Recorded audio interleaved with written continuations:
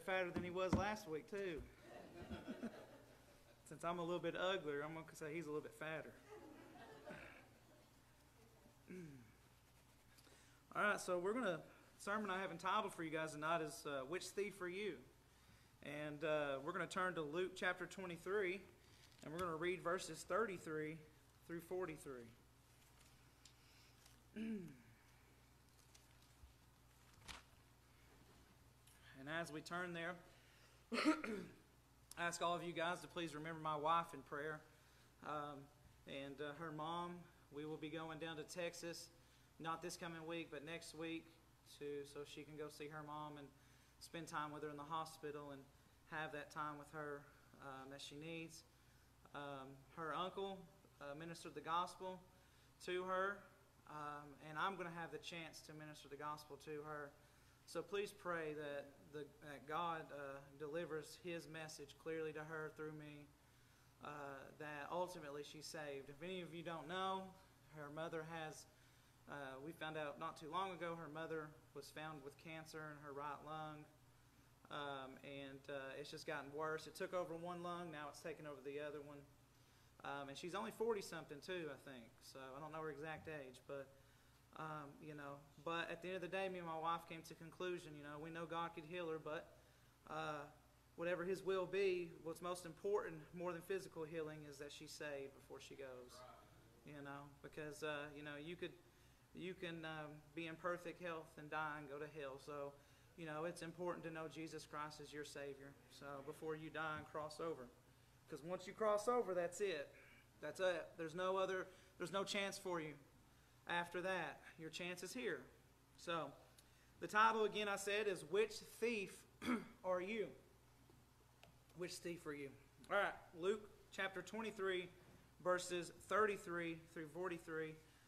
Let's read. And then after we read those verses, we'll pray and then we'll get into it. All right. And when they were come to the place which is called Calvary, there they crucified Him, and the malefactors, one on the right hand and the other on the left. Then said Jesus, Father, forgive them, for they know not what they do. And they parted His raiment and cast lots. And the people stood beholding, and the rulers also with them derided him, saying, He saved others, let Him save Himself, if He be Christ, the chosen of God. And the soldiers also mocked Him, coming to Him, and offering Him vinegar, and saying, If thou be the King of the Jews, save thyself. And a superscription also was written over Him in letters of Greek and Latin and Hebrew, This is the King of the Jews. And one of the malefactors which were hanged railed on Him, saying, If thou be Christ, save thyself and us. But the other answering rebuked Him, saying, Dost not thou fear God, seeing that thou art in the same condemnation? And we indeed justly, for we receive the due reward of our deeds. But this man hath done nothing amiss. And he said unto Jesus, Lord, remember me when thou comest into thy kingdom. And Jesus said unto him, Verily I say unto thee, today shalt thou be with me in paradise. Let's pray. Father God, just come to you in prayer, Lord. I just want to thank you so much, Lord, for everything you do. Lord, thank you for giving us a good homecoming today, Lord. Father God, but what's most important, Lord, is not so much the activities here, Lord, and this or that, God, but you are the most important, Jesus. God, I ask you in this sermon there will be one thing that's done, is that you be lifted high and you only, God. Lord, I ask you to hide me, Lord, Father. I ask you to forgive me, Lord, if any sin that would hold me back or be a hindrance for you using me, Jesus. I just ask that it only be you, God. Lord, I'm not here to glorify myself or get praise from anybody, God. I stand behind this pulpit in fear of you, Lord. All I want is you to be praised, and all I want is you to be glorified.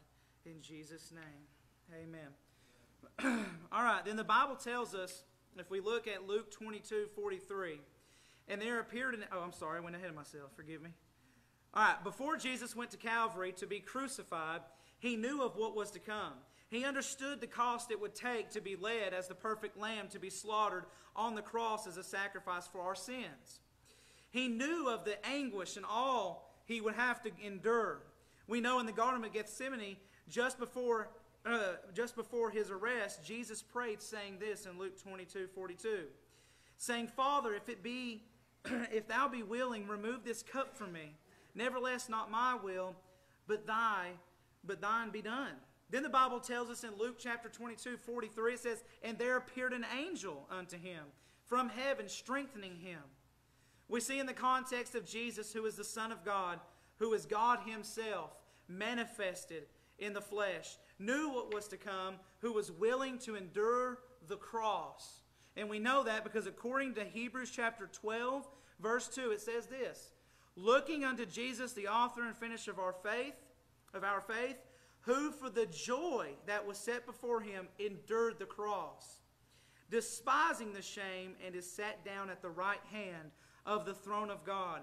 Aren't you glad that Jesus Christ endured the cross? Amen. Aren't you glad that Jesus Christ went and willfully went to the cross and humbled himself to die for you on the cross of Calvary? I know I'm thankful today that Jesus Christ died for me on the cross. Because if it wasn't for the blood of Jesus Christ, there would be no way I would get into heaven today. Folks, I'm not a good person, but God is good. That's what the Bible says. The Bible says there's only one that is good, and that is God. Amen. And that is the Lord Jesus Christ, the Father, Son, and the Holy Ghost, the Bible says. The Scriptures teach us that Jesus is God manifested in the flesh, walking around in a fleshly temple. But underneath that shell of a temple is the Almighty God who walked among wicked men. The Scriptures tells us that Jesus is the invisible image of God. We know this because Colossians chapter 1, 15 through 16 says this, who is the image of the invisible God, the firstborn of every creature. For by him were all things created that are in heaven and that are in earth, visible and invisible, whether they be thrones or dominions, principalities or powers. All things were created by him and for him. He is the invisible God. He is the creator of the universe. He is the Savior, and he is coming back again. It doesn't matter what the atheist will say. It doesn't matter what the non-believer will say. The Bible says that in the beginning, God made the heavens and the earth. In the beginning, he created man and female. The Bible does not lie. It doesn't matter what the atheist said. He is God, and he has created all things. And one day he's coming again. He will come again. Because that's one thing God cannot do. God cannot lie. He never will lie. Men lie. Everyone else can lie, but God will never lie to you. We know that in the Garden of Gethsemane, that strength is needed due to the suffering and pain his body would have to endure. And him knowing how bitter the cup of iniquity would taste. The sins of every man, the sins of the whole world, taking on our sins upon himself, as the Bible says. We know he did because it says in Isaiah 53:6, and the Lord has laid on him the iniquity of us all. The iniquity of us all. And we know that he, by the grace of God, should taste death for every man. Hebrews 2:9 says, I don't care what the Calvinist says. I don't care what this person says. He tasted death for every man. He went to the cross for every man. And he's not a respecter of persons and gives every man an opportunity to be saved. If man goes to hell, it's because he rejected the way, the truth, and the life. He is accountable for his own destination. God has made the way. God doesn't predestinate some people to go to hell and some people to go to heaven, because he's not a respecter of persons, right? He doesn't say, oh, well, I choose Bob over him. No, all have sinned and come short of the glory of God, and Christ died for all, that all could be saved if they trust in Jesus Christ as their Savior. So if you reject Jesus Christ, that's on you. That's not on God. God has made a way. He has sent everything. He sent his only begotten Son to die upon a cross for your sins. If you reject Jesus Christ, you will go to hell because of what you chose to do. Not because of what God didn't just send you there. The Bible says he doesn't take pleasure in the death of the wicked. God doesn't take pleasure of a soul that goes to hell. But you put yourself there. You make the decision, and you are casted in there because of your choice. Because of your choice. Jesus, knowing he would be suffering the wrath of God that was meant for us, but Jesus humbled himself and became a willing, perfect sacrifice to die in our place, and rising from the grave, who is victorious over death, hell, and the grave, that we also be quickened and raised alive at the moment of salvation when we receive Christ through the gospel message by the power of the Holy Ghost. By the power of the Holy Ghost. The same way that Jesus was victorious over the grave and He rose from the dead is the same way when you put your faith in the gospel of Jesus Christ, trusting that He died and was buried and rose again. Your soul was raised and regenerated and raised from the dead as well. And I said here the Holy Ghost, and that one day this corruptible must put on incorruption, and this mortal must put on immortality. So not only when we were saved, our soul was raised from the dead, one day we're going to have a new body too that's going to be incorruptible. That's what it says in 1 Corinthians. Listen what Paul says, 1 Corinthians chapter 15, 51 through 57. Listen what he says. Behold, I show you a mystery. We shall not all sleep, but we shall all be changed in a moment, in the twinkling of an eye, at the last trump. For the trumpet shall sound, and the dead shall be raised incorruptible, and we shall be changed. For this corruptible must put on incorruption, and this mortal must put on immortality. So when this corruptible shall have put on incorruption, and this mortal shall have put on immortality, then shall be brought to pass the saying that is written, death is swallowed up in victory. O death, where is thy sting? O grave, where is thy victory? The sting of death is sin, and the strength of sin is the law. But thanks be to God, which giveth us the victory through our Lord Jesus Christ. One day this body is going to be changed. One day I'm going to have a new body. I have victory in Jesus Christ. One day death is going to lose its sting. I will never have to face death again in my life because of the blood of Jesus Christ. He said, whosoever believeth in me shall have everlasting life. That's what the Bible says. I shall never die because I have believed on the Son of God. I've trusted in Him. Have you trusted in Him as your Savior? Have you trusted in Him? Now going back, we see when Jesus was in the garden again of Gethsemane in Luke 22:44. And this is what it says. And being in agony, He prayed more earnestly, and His sweat was as it were great drops of blood falling down to the ground. Falling down to the ground. Now, I read this thing. I thought it was interesting. I want you to listen. This rare situation is called, I might say this wrong because I'm not a medical professional, but I think it's called hematidrosis. Okay? And it occurs when under extreme stress, the small capillaries surrounding the sweat glands burst, and blood mixed with sweat pours out of the sweat glands. He needed the strength to endure to what was come. You imagine He's sitting there, and the stress that was upon Christ of what was come, that He was going to have to drink that wine, drink down the wrath of God, having to drink down the iniquity of us all, knowing what was going to come, every step that was going to take before the crucifixion. And that was happening. Blood drops mixed with His sweat coming down. He asked, Father, if Thou be willing, remove this cup from me. Nevertheless, not my will, but Thine be done. I believe in those moments our Lord was thinking two things. He was thinking the horror. And I said the horror of what was to come. All the pain He had to endure, and the cup of iniquity and the wrath of God He must drink down. And then number two, I think He was thinking this. Second, I believe He was thinking about us. And what joy it shall be for all of those who will be saved because of the great sacrifice of the Son of God. He had you on His mind. I believe in that moment He had us on His mind. He saw the day that I would believe on His Son. He saw the day that when He would be crucified, the joy it would be to know that all of them who would put their faith in Him would become the sons of the living God. What a joy He saw it to be. But what a horror it would take for that joy to come. What a horror He had to go through first. Let's look at the sufferings and how they began. The beginning of His sufferings began right after He was betrayed with a kiss by Judas. And let me keep this, I want you to know this, Judas was never a believer. Right. Judas was nothing but a thief. Right. He stole from the Lord's ministry. Amen. He never believed on Christ. Right. He used the ministry.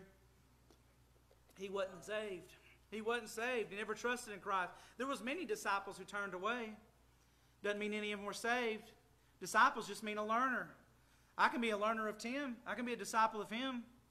But he can't save me. None of those disciples that turned away, you know why they turned away? Because they believed not. They believed that he was not the Son of God. But those who remained with him believed. They believed he was the Son of God. Amen. After they bounded Jesus, they led him away to Annas first, for he was the father-in-law to Caiaphas, which was the high priest that same year, which says in John 18:13. Shortly afterwards, he was blindfolded. In Luke 22:64-65, listen what it says. And when they had blindfolded him, they struck him on the face and asked him, saying, Prophesy, who is it that smote thee? And many other things, blasphemy, spake they against him. So they smote him, put a blindfold over him, and says, you know, if you're the Son of God, won't you prophesy? Prophesy which one of us smacked you? That's what they did. Not knowing that this is the Lord Jesus Christ, God Almighty, taking this from wicked, sinful men. That's love, folks. He turned the cheek. He turned the cheek for you and I. And for those who beat him. Because he loved them. He loved them. He was beaten and spit upon. Listen to what Matthew 26:67-68 says. Then did they spit in his face and buffet him. And others smote him with the palms of their hands, saying, Prophesy unto us, thou Christ, who is he that smote thee? And had they plucked off the hair of his beard. They plucked off his hair. Listen what it says in Isaiah prophecies in Isaiah 50, verse 6. I gave my back to the smiters, and my cheeks to them that plucked off the hair. I hid not my face from shame and spitting. This was God, folks. This was the love of God coming down from heaven to be a sacrifice for men. And these men spit in his face. They plucked his beard. They beat him. They mocked him. They laughed at him. But he loved them. And we did the same thing. We might not have been there to smack him or did all that. But us who were lost, we rejected him. We rejected him. But thank God he saved us. Thank God he died on the cross for our sins. Amen. After the beating, he was sent to Pontius Pilate, who questioned him, and then sent him to Herod after Pilate finding out he was a Galilean. But Herod with his men, they also mocked him too. It says in Luke 23:11, it says, arrayed him in a gorgeous robe and sent him again to Pilate. They arrayed him in a gorgeous robe. Treated him like, you want to be a king? Here, be a king, and laughed at him. But he loved them too. I tell you what, this is love, folks, because I don't know, there's no way, I mean, at the very beginning, I'd probably been out to start with. But this is only something the Son of God could do. The love that we can never understand is the love of God through Christ Jesus. Jesus was sent back to Pilate. The crowd spoke before Pilate. They cried out wanting Barabbas to be released and wanting Jesus to be crucified. You know, the scriptures never say much about Barabbas after that, but I wonder, did Barabbas ever get saved? What happened to old Barabbas? I mean, surely that shows forth right there when Barabbas left. That's another sermon in itself. Here was Jesus taking the spot of Barabbas, who was a murderer. He was set free and let go. Jesus took the place of Barabbas. You know, who knows? Who knows what could have happened to Barabbas? Maybe we'll know one day when we get to heaven, when we're with the Lord. Maybe we'll see Barabbas. Maybe we won't. They wanted Barabbas to be released, and they wanted Jesus to be crucified. Here's a man, Jesus Christ, who did no wrong. Like the beautiful scripture says in 2 Corinthians 5:21, it says this, for he hath made him to be sin for us, who knew no sin, that we might be made the righteousness of God in him. He knew no sin. And we can stand right before God because of him. Not because of us, not because of anything we could do, but simply because this man, Christ Jesus, died in our place. The perfect man, the God man, the Son of God. Before being led to the crucifixion site, Pilate ordered that Jesus be flogged. He ordered him to be flogged. What does flogged mean, if anyone doesn't know what it means? Flogging is the act of whipping or lashing someone, or the act of methodically beating the human body with special implements such as whips, lashes, rods, or any other device that inflicts pain and harm. This was a horrific ordeal. Being flogged was a horrific ordeal. In fact, it was so bad that the Roman law would not allow Roman citizens to undergo it. That's how bad it was. Jesus was first, let's explain what happened. Jesus was first stripped of all clothing, then tied to a post with his hands above his head. And the reason why they did that, to stretch the skin, making the wounds worse. You stretch your skin so much, they could really get the wounds more easily. Let me get back where I was. He was then flogged by one or two people with a whip. This whip, often called a cat o' nine tails. You've probably heard Pastor Tim say it a lot in a lot of his sermons. A cat o' nine tails. And it was consisted of a handle about 18 inches long. With 9 leather straps about 6 or 7 feet long. And at the end of each strap was small lead balls mixed with pieces of animal bone or metal. These would tear into the body more and more with each successive lashing, with the lead balls ripping into the skin and the jagged pieces of bone or metal tearing it out. As the flogging progressed, muscles, vital organs, and even the spine could often be seen openly. Even getting halfway through this, I think about the little small sufferings that we go through in this life, the little pains that we go through, the little things that we may say. It's nothing compared to being flogged. Nothing compared to what Jesus did. Hey, you know what? We're going to die one day. He purchased our salvation. We're going to be with Jesus Christ for all of eternity, saved, set free from sin, because he did this. Because he went through that. He went through that. It says vital organs and even the spine could often be seen openly. Huge stripes of skin would be hanging from the body. The fact that Jesus was conscious and made it to the crucifixion is a miracle, and proves to me that only God himself could endure such suffering without dying, because most victims of flogging died before they ever got to the crucifixion. The Bible even tells us that he was unrecognizable. Probably didn't even look like a human being anymore. You could probably see, as I just read, you probably could see his spine. Then after the flogging, Jesus was then clothed and led to the common hall, where the soldiers stripped him again. Listen to what the scripture says in Matthew 27 through 31. Then the soldiers of the governor took Jesus into the common hall, and gathered unto him the whole band of soldiers. And they stripped him, and put on him a scarlet robe. And when they had plaited a crown of thorns, they put it on his head, and a reed in his right hand. And they bowed the knee before him, and mocked him, saying, Hail, King of the Jews! And spit upon him, and took the reed and smote him on the head. And after that they had mocked him, they took the robe off from him, and put his own raiment on him, and led him away to crucify him. They mocked him. They spit upon him. They drove those nails, that thorn, that crown thorn around him, drove that into his head. And he did that for you and I. He did that for us. That's how much the men that was doing that to him, that were pressing in, mocking him, pressing those thorns into him. And these thorns were about 2 inches long. And you can imagine just pressing that into him. This is after he got flogged. This is after he was beaten profusely. And there he is being mocked. And we can't even tell a soul about him. And I include myself in that statement. I'm no better than y'all. But he did it for us. He did it for us. What a great love. He did it for those men. Those thorns were about 2 inches long and extremely sharp.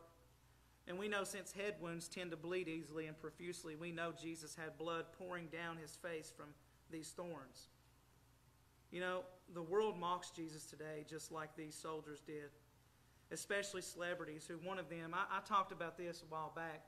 There was one celebrity, I'm not even going to say his name because it's just a provocative name, but he had a concert and he was coming out on a cross being crucified in his concert in front of all his people, and he was on a cross mocking Jesus Christ being crucified. He was mocking him.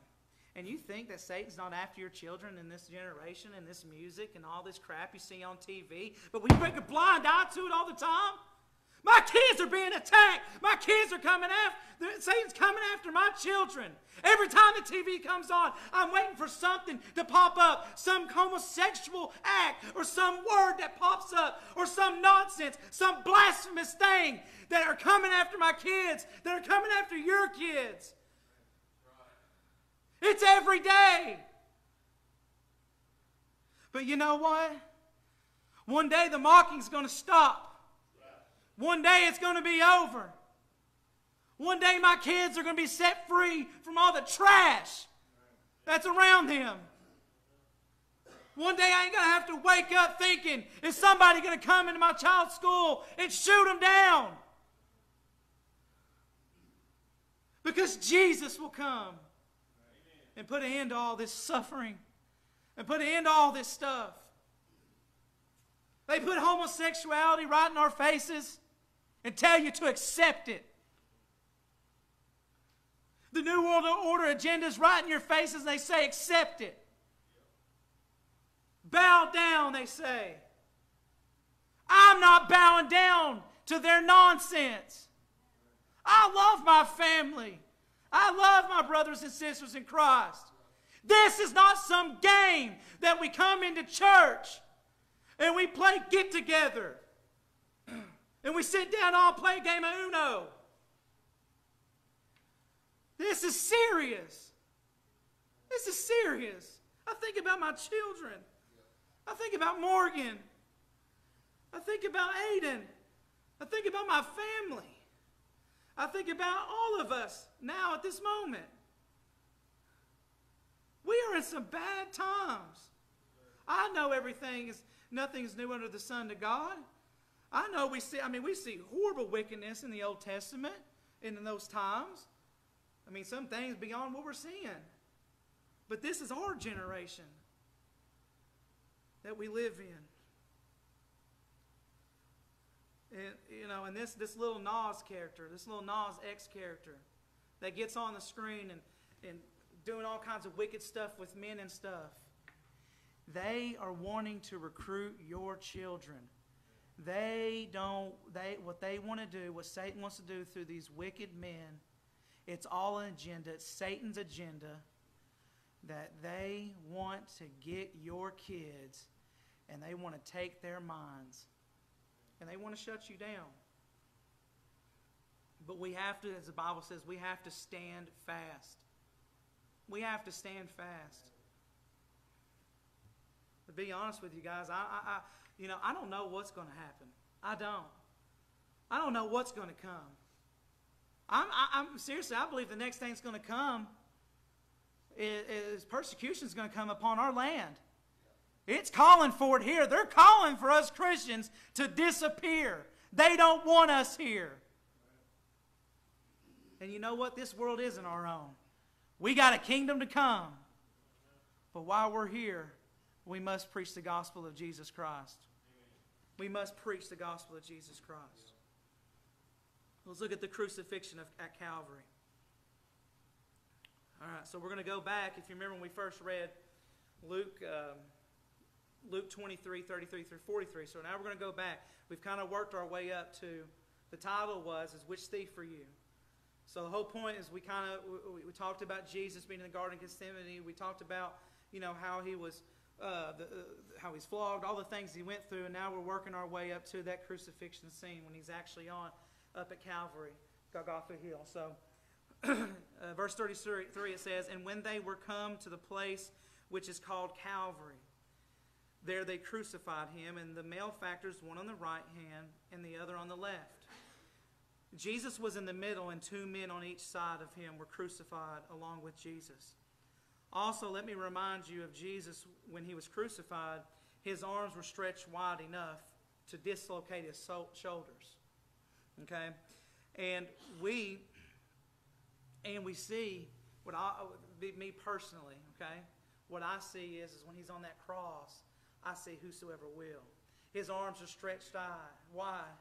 There he is taking the wrath of God, taking the punishment for me, taking all my wicked sins and all my blasphemies. All the sin of the whole world was placed on him. After he was brutally beat, spit upon, mocked, all the above, he comes with his arms stretched wide on Calvary. Amen. He comes with his arms stretched wide. And that's why it says, when we read in Revelation, the last chapter, whosoever will, Jesus says, whosoever will, let him come and drink of the water of life. And he says freely, because it's free. Praise God, his arms were open for us. Whosoever will, let him come. Whosoever will. It's those who preach false doctrine and false gospels that keep whosoever will to come. Jesus says, whosoever will, you can come. You come. No matter what you've done. You come, and he'll save you to the uttermost. The Bible tells us he saves to the uttermost. Verse 34, then said Jesus, Father, forgive them, for they know not what they do. And they parted his raiment and cast lots, only if they knew whom they were crucifying. Only if they knew who was on that cross dying for them. But this had to be done so that even those who stand before him and mock could be saved, because he loved and desires them. The ones that were mocking them there at the crucifixion. He loves and desires them to be saved if they will only believe on him one day. He was dying for his enemies. The Bible clearly tells us that all men are enemies of God before the individual is saved. Did you know that you and I were enemies of God before we were saved? We were the enemy of God. See, man says they're good by their own standard. But the Bible tells us that God has a standard. See, what we like to do is we like to measure ourselves on what we think is good. Right. I like to measure myself, well, I'm better than this person, or I'm good, or I may even create my own moral system in my mind, or my own standard of what I think is good. But the Bible gives us a clear standard of what's good, and it's called perfection. Without no sin. If you were going to get into heaven without Christ, you got to be perfect. People have to realize that you're not good. You're not good. We say like, oh, he's a good man. And that cringes me when we even use that term. Because the Bible says there's no one good but God. We were enemies of God. We were not good in his sight. Look what Romans 5:10 says. For if when we were what? Enemies. We were reconciled to God by the death of his Son. Much more being reconciled, we shall be saved by his life. So we were enemies. Even though we were enemies, but then when we put our faith in him, we were reconciled back to God through the blood of Jesus Christ. And we are saved by his life. Before we were saved, I was an enemy of God. You were an enemy of God. And what happened on that cross at Calvary is a revelation, I believe, of two things. One, it reveals our wickedness and shows us that because of our sins, because we violated God's law, his holy law, we deserve hellfire. We are deserving to be punished and handed over to the wrath of God. And that this is what it took so that we could be saved and have peace with God, is that his Son would die and take our place. And then I believe number two, it reveals the mercy and love of God that he has towards mankind. You'll never find this in any other religion, quote unquote, when I say religion. I don't look at this as a religion. I look at this as my reality now. Amen. I wasn't seeking religion before I got saved. Before I got saved, I wasn't seeking anything. You know what I was doing before I got saved? Smoking dope. I wasn't seeking God. I was smoking dope. That's what I was doing. I was smoking some weed. I wasn't looking for him, but he found me. He found me. He was looking for me, and he saved me that day. And you know what I learned on that day when I got saved? I learned that God loved me. I saw and realized that I was a sinner. I realized how wicked I was. I didn't just see it because it was just words like, okay, realize you're a sinner. Okay, say this prayer. No, I saw that I was a sinner in need of a Savior. And then I saw the love of God. I saw it. I saw the love of God in my heart, that He came down from heaven. This God who I've sinned against, who I've broken all His laws, who I deserve to be punished. And I've sinned against Him and Him only. Every time I sin against Him and Him only. But, as we see in the Scriptures, Tim loves to say, but God. But we know, but God. I realize He came down from heaven. He came down from heaven. He decided that He would take on flesh. He decided that He was going to live a perfect life. He decided that He was going to bore the sins of all men. He was going to bore the iniquity of us all. He decided He was going to die. He decided He was going to be buried. He decided He was going to rise from the grave on the third day. And He decided that He'd save anyone who believed and take them to heaven and take them to glory with Him, and that they would reign with Him forever. Every other religious system can't find this. You know why? Because every religious system is formed by Satan, and every other religious system is formed around man and what man can do, but Christianity is formed around what God did.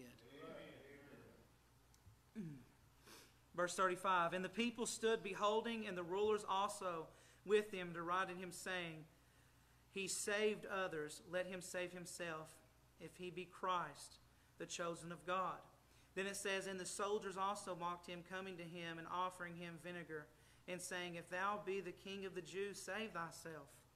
So we see they continue to mock the Lord and challenging Him to save Himself if He claims to be the Son of God.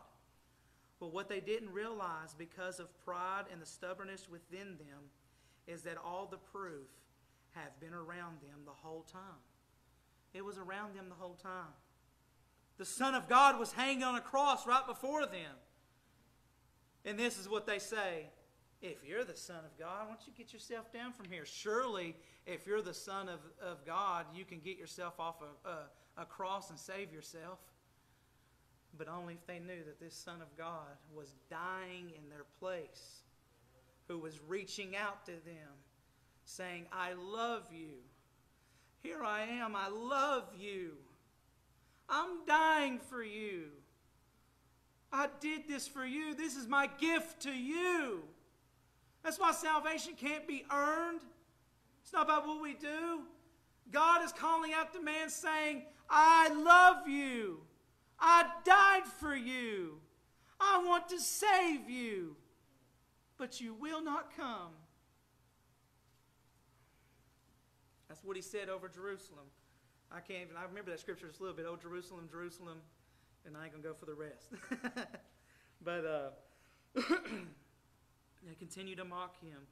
Here is the Son of God. The prophecies that Isaiah spoke of His crucifixion are being revealed before their own eyes. But they continue to deny Him. All the healings and wonderful things He done during His ministry, and so much more, they still ask Him to show proof. But the time has come, as Jesus said in John 2, verse 19. He says this, Jesus answered and said unto them, Destroy this temple, and in 3 days I will raise it up. And then 2 verses later, He says, but He spoke of the temple of His body. That time has come. That time has come. And a superscription also, verse 38, superscription also was written over Him in letters of Greek, and Latin, and Hebrew. This is the King of the Jews. See, that was the accusation they charged Him with, that He claimed to be the Son of God and to be equal one with God, and which gives the conclusion that not only is He the Messiah, but that He is God. Because they had no other accusation to give Him. Because He didn't do anything. He never sinned. So the accusation is He claims to be the Messiah, the Son of God. He claims to make Himself one with God. But they didn't realize that God was in control of all this. God had the plan. And He endured. Now let's look at the thief of the cross as we wrap it up here. The thief on the cross. Verse 39.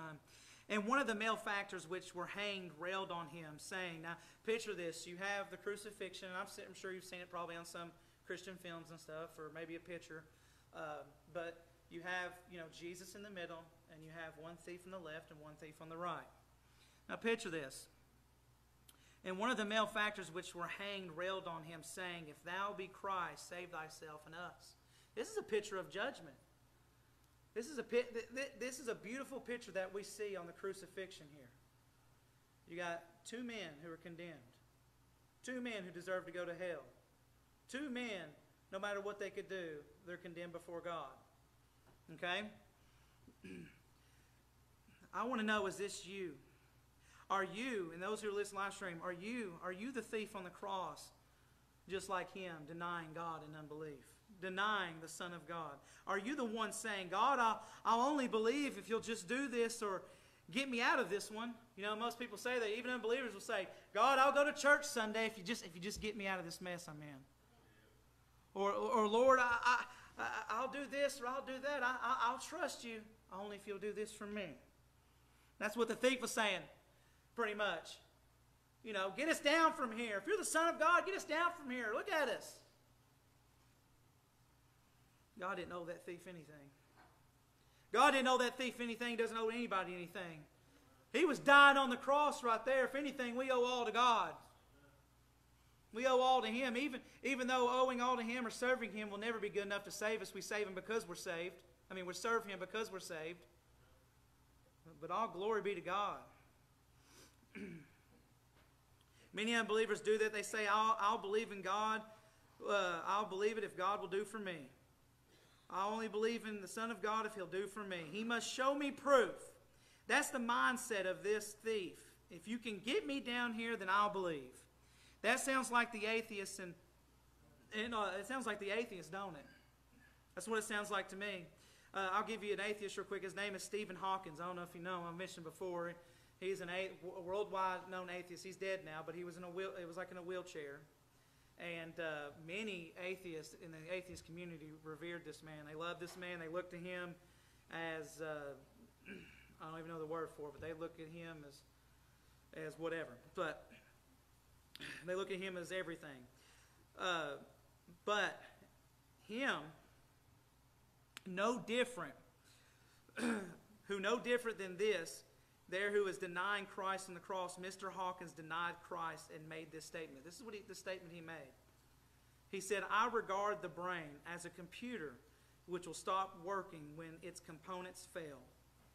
He told The Guardian, which I think this is like some kind of publication or something, there is no heaven or afterlife for broken down computers. That is a fairy story for people afraid of the dark. And he died. And today he is in hell. Today Stephen Hawkins is in hell. You might say, well, God would put someone in hell in a wheelchair and all that? Yes, He surely would. You know why? Because Stephen Hawkins was in his right mind, and he knew that man, I believe, heard the gospel of Jesus Christ, and he denied Christ just like the thief on the cross did, and he's in hell with them today.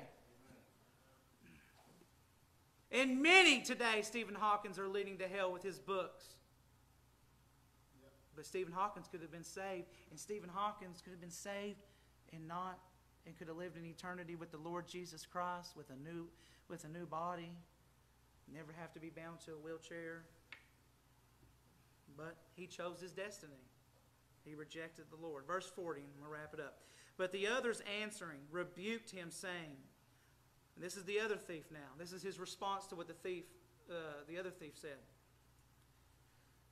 But the other answering rebuked him, saying, dost not thou fear God, seeing that thou art in the same condemnation? So we see two men both condemned, and with Jesus in the middle, who is the only way of salvation. And then he continues to say, and we indeed justly, for we receive the due reward of our deeds, but this man hath done nothing amiss. The thief on the cross repented and believed to be saved. That is, he had a change of mind of who this man was on the cross. He had a change of mind of who this man was on the cross. No longer did this thief look at this man as just a man on a cross, but I believe he believed that this man was the Son of God. He believed that he was the Son of God. He had a change of mind of who this man Jesus Christ is, and he acknowledged his sinnership in the eyes of God the Father, God the Father, and placed his faith in Jesus as the Christ at that time. Listen when he said, and he said unto Jesus, Lord, remember me when thou comest into thy kingdom. Remember me. Remember me when thou comest into thy kingdom. Here's a man who has recognized that he's hopeless. Here he is on the cross. There's nothing he can do. There's nothing he can do to save himself. But he turns to Jesus and he says, remember me. Remember me when thou comest into thy kingdom. He did the only thing he could do, and that was to believe that he was the Son of God. He trusted in Jesus at that moment to save him, and that alone was enough to save him. That alone was enough to save him, that he believed on the Son of God and trusted him. And we see in John 20:31 it says, but these are written that ye might believe that Jesus is the Christ, the Son of God, and that through believing, believing ye might have life through his name. That's exactly what happened to the thief on the cross. He believed on the name of the Son of God. Verse 43, and Jesus said unto him, listen to Jesus' response. Jesus said unto him, verily I say unto thee, today shalt thou be with me in paradise. Today thou shalt be with me in paradise. Amen. Which thief are you, I'm asking? There is coming a day you will die, unbeliever. If you die unsaved, you will go to hell. Then you will be raised up to face God at the great white throne judgment. You will be judged, and you will give your account and found guilty, and will be cast in the lake of fire, because you was not washed in the blood of the Lamb. Don't think just because you come to church, you tithe, you do good deeds, feed the poor, or trusting in your works, devotion to reading the Bible, or professing to be a Christian. Listen, you can do all those things a Christian would do. Pray, read your Bible, go to church, sing in the choir, and even preach behind a pulpit. But those things will never be good enough. Those things will never be good enough to get you into heaven. No. If you're not born again and washed in the blood of the Lamb, then you won't go to heaven, period. The thief on the cross who was saved didn't have any time to be baptized, devoted, to turn from all his sins, like many say you must do to be saved in Lordship salvation, that you must turn from all your sins, or some will say you have to be baptized with speaking of evidence of tongues. The thief on the cross had no hope. He had no hope, okay? He had time to get down to get baptized. He didn't have time to reform his life, to get himself cleaned up. The only thing the hopeless man could do on the cross is turn to Christ and trust the man Jesus Christ as the Son of God. And when he trusted him, he said, remember me. And the Lord said, today thou shalt be with me in paradise. And he's with the Lord Jesus Christ in heaven today. What a testimony that is. What a testimony. What power that is. What power that is. The only thing the thief on the cross could do is believe on the Son of God, trusting in him alone to save him. And that alone was good enough to get him into heaven. Last thing. This doesn't have to be you, unbeliever, because God loves you so much. If you are alive and breathing today, be wise like the thief who trusted in Jesus. For Jesus died for you. He loves you so much and died to keep you from going to hell. I'm telling you, hell is real. Amen. This book is real. Right. When I got saved, this book came alive. It's not a joke. And God didn't take it as a joke because you were worth his time to come down and die for. So accept his free gift. Be like this thief on the cross who accepted the free gift of salvation by trusting in this man who is not just as the world says, a man who just lived. But this man is the Son of God. Right. This man is God manifested in the flesh. And God is reaching out to you. Don't wait. John 3:16 says, for God so loved the world. That means you. He so loved the world. He loved you and I. That he gave his only begotten Son. That's Jesus Christ. That whosoever, that's you and I, believeth in him, should not perish. That means die, go to hell. Because we know we're going to die in our fleshly body, but he's speaking spiritually. Should not perish, but have everlasting life. Salvation is a free gift. Receive him today, because if you don't, you'll suffer the consequences of hell. Let's pray. Father, Lord, we just come to you in prayer, Lord. I just thank you so much for your time, Lord. I thank you so much, Lord, that your presence, Lord, is known, God. I just ask you, Lord, just to lay your hands on all of us, God. Help us and encourage us, Lord, to be more like you, Lord. In these times that we're living in, God, I just ask you to please just build us up, Lord, and Lord, just work in our hearts, Lord, as your children, Lord. Help us not to be disobedient children, Lord, of yours, but to be obedient to you, Lord, and to fulfill whatever calling you have. In Jesus' name, amen.